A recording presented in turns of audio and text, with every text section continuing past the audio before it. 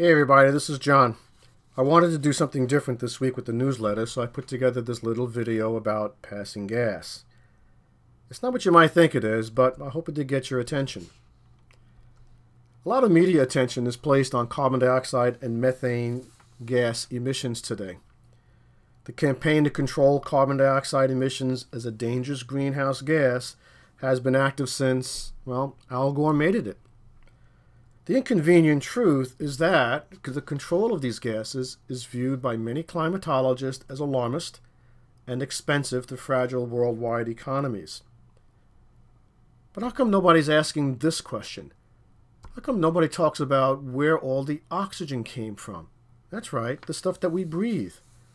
How come no one's talking about the very slow destruction of the source of our oxygen? In order to understand this, we have to really take a look at the composition of our atmosphere today. And today, 78% of it is nitrogen, 21% of it is oxygen, and the remaining 1% consists of things like argon, carbon dioxide, neon, helium, methane, krypton, and hydrogen. Now, I don't know about you, but I can't relate to percentages. I need to put percentages in perspective. So if we were to take 1 million molecules of the Earth's atmosphere, here's what the percentages really mean. But the question still remains, where did all the oxygen come from? And interestingly enough, just as a side, notice the levels of carbon dioxide and methane. They represent a very, very small amount of the total atmosphere. So you might be wondering then, what is all this fuss about?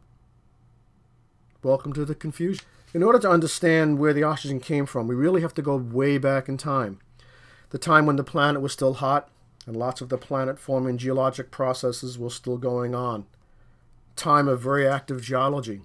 A time when our atmosphere was forming. About 3.5 billion years ago, the Earth's atmosphere contained no oxygen.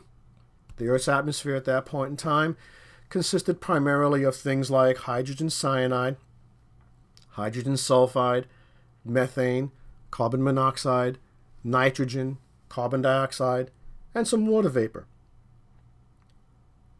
Most of these gases are deadly. We know that today. Whatever life was here was doing okay. Life was in the oceans. It was not on land. And as this life began to evolve, it needed to find different ways of producing energy. Some of these very primitive organisms had the ability to capture sunlight and convert sunlight into a form of energy that it could be used. These very primitive life forms we now know as algae. So in this ocean that is red because of all the iron in it, we begin to see algae evolve. And in this process of converting sunlight into energy, it gives off a very toxic gas, oxygen. And we begin to see the first mass extinctions. The highly reactive oxygen that is dissolved in the oceans now combines with all the iron and forms iron oxide. The iron oxide sinks because it's heavy, and later on, all this iron oxide is dug out of the oceans in the form of iron ore. And the oceans go from red to the blue-green that we know today. But the organisms that are still surviving have a problem. Oxygen is very poisonous. Oxygen is very reactive. These organisms can't adapt to the presence of this gas. They begin to die. They become extinct. But not all of them. Some of these organisms still exist today in the deepest parts of the oceans. As we study the volcanic vents on the bottom of the oceans, we know that the surrounding environment resembles the Earth's early atmosphere very closely, and we find an abundance of life that exists without oxygen, without light. So we know that the early Earth's atmosphere was very conducive to these conditions. Some organisms resist extinction by using the oxygen. These newly evolved aerobic organisms find a way to make oxygen part of their energy producing cycles. And this wasn't necessarily so much to produce more energy as it was a method of tying up this very poisonous gas. Fortunately, over the next couple of 100 million years, these aerobic organisms evolve to require oxygen in order to survive. In the process that we call cellular respiration today, we know that it produces, on a cellular level, a great deal of energy.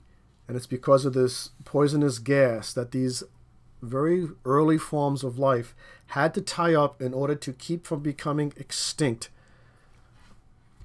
As the oxygen levels in the atmosphere begin to increase, all the other gas levels begin to decrease. Life is still not on land, though. Life cannot survive on land because of the high concentration of ultraviolet radiation. With the increased levels of oxygen in the atmosphere, though, very high up, something very wonderful begins to happen.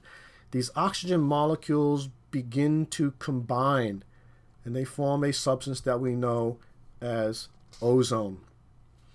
Ozone provides a blanket, a very good protective blanket against ultraviolet radiation. The ozone layer provides enough protection for life to come out of the oceans and begin to evolve on land. So we've come pretty much full circle. Do we really need to be concerned about carbon dioxide levels?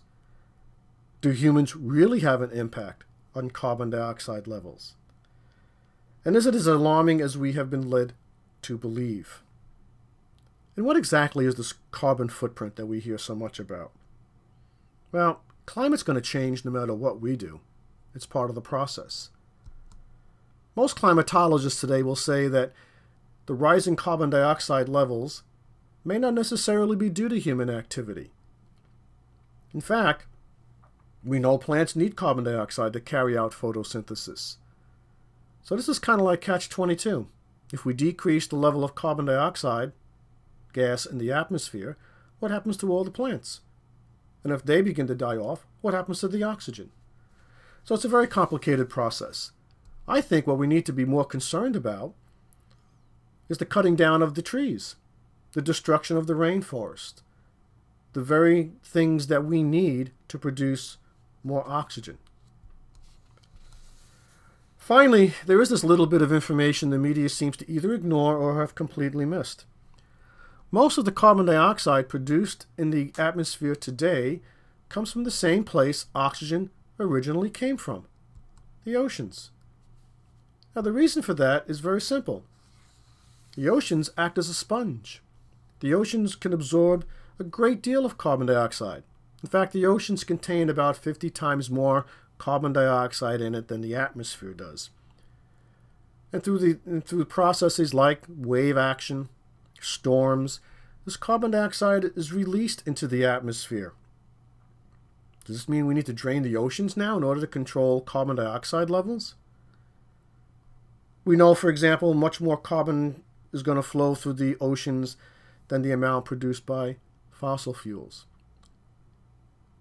So the question now becomes, what happens if the oceans can no longer absorb all the carbon dioxide? Well, that's another story for another time.